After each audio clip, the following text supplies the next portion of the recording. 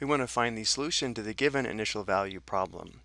The first thing we should recognize about the differential equation is that it's a linear second-order homogeneous differential equation with constant coefficients, which means the differential equation fits this form here, where a, b, and c are the constants, and therefore we can find the general solution to the differential equation using a characteristic equation given here, again where a, b, and c are the constant coefficients. So let's start by setting up the characteristic equation. Notice that a is 1, b is 1, and c is 2. So we would have r squared plus r plus 2 equals 0. Well, unfortunately, this is not factorable because there are no factors of positive 2 that add to positive 1. So we'll have to solve this using the quadratic formula given here, where again a is 1, b is 1, and c is 2. So instead of x, we'd have r. We'll have r equals negative b, or negative 1, plus or minus the square root of b squared, or 1 squared, minus 4 times a, which is 1, times c, which is 2, divided by 2 times a, or 2 times 1. So here we will have negative 1 plus or minus the square root of, this will be 1 minus 8, or negative 7, divided by 2. Square root negative 7 simplifies to I square root 7, or square root 7 times I. So we have negative 1 plus or minus, I'll write this as square root 7 times I divided by 2. But we want this as two separate parts, meaning the real part and the imaginary part. So we're going to say r equals negative 1/2 plus or minus square root 7 divided by 2 times I. And because the characteristic equation has complex solutions, the general solution to the given differential equation will be in this form here, where the complex solutions are in the form of alpha plus or minus beta I. So in this case, alpha is equal to negative 1/2, and beta is equal to square root 7 divided by 2. But before we make this substitution, let's do a quick review. Remember, if the characteristic equation has two distinct real roots, this is the form of the general solution. If it has two real but equal roots, this is the form of the general solution. Notice the extra factor of x, and again in our case, since we have complex roots, this is the form of the general solution. So going back to our example, we can now determine the general solution and then the particular solution based upon the initial conditions. The general solution would be y, or y of x, equals c sub 1, which we don't know yet, some constant, times e raised to the power of alpha x. Negative 1/2 times x would be negative x divided by 2, times cosine of beta times x, which would be square root 7 divided by 2 times x.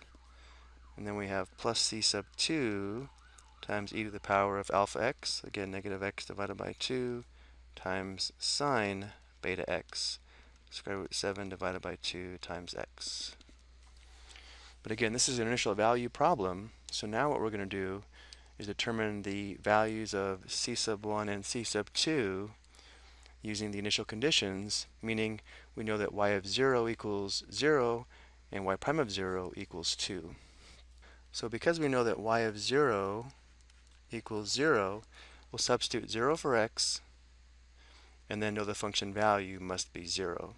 So if x is 0, this would be c sub 1 e to the 0 times cosine 0.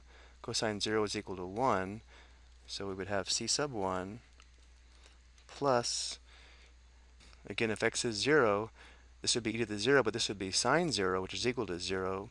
So the second term would simplify out, or it would be 0, and we know the function value must be 0. So now we know that c sub 1 equals 0.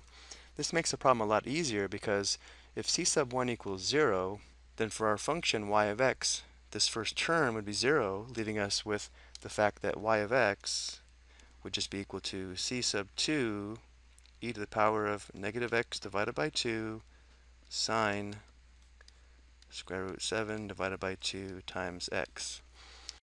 So if this is our function y of x, we can now find y prime of x and use the second initial condition to determine the value of c sub 2. Let's go ahead and do this on the next slide. And since y prime of 0 equals 2, we need to find y prime before we use this initial condition. So notice to find y prime, we'll have to apply the product and chain rule. Let's go ahead and let this be the first function f, and we'll let this be the second function g. So y prime of x is going to be equal to f times g prime plus g times f prime. So for f times g prime, we'll have this first function times the derivative of g, which is going to be cosine square root 7 divided by 2x times square root 7 divided by 2, applying the chain rule. Let's go ahead and write that as square root 7 divided by 2 c sub 2 e to the power of negative x divided by 2 cosine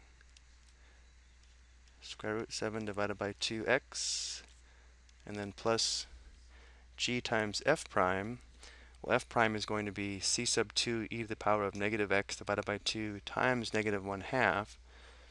So this is actually going to be minus. Let's write this as minus 1/2 c sub 2 to the negative x divided by 2 power sine square root 7 divided by 2x. And now, because we know y prime of 0 equals 2, we'll substitute 0 for x and set the function value equal to 2. So if x is 0, looking at this first product here, we'd have square root 7 divided by 2 times c sub 2 times e to the 0, which is 1, times cosine 0, which is also 1. So square root 7 divided by 2 c sub 2, and then minus, here we'd have sine 0, which is 0. So this would simplify to 0. So we'd have minus 0 equals 2. So we have square root 7 divided by 2 c sub 2 equals 2. Multiply both sides by the reciprocal.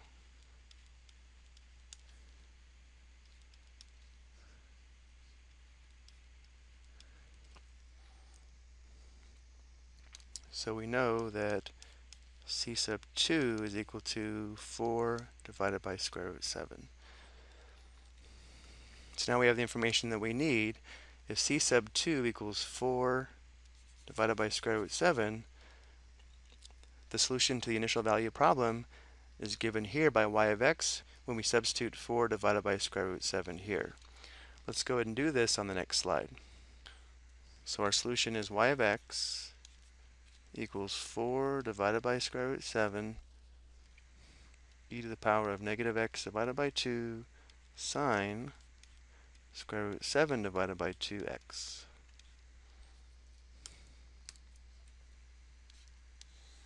To finish, let's go ahead and graph this function, and since y of 0 equals 0, this function should pass through the origin.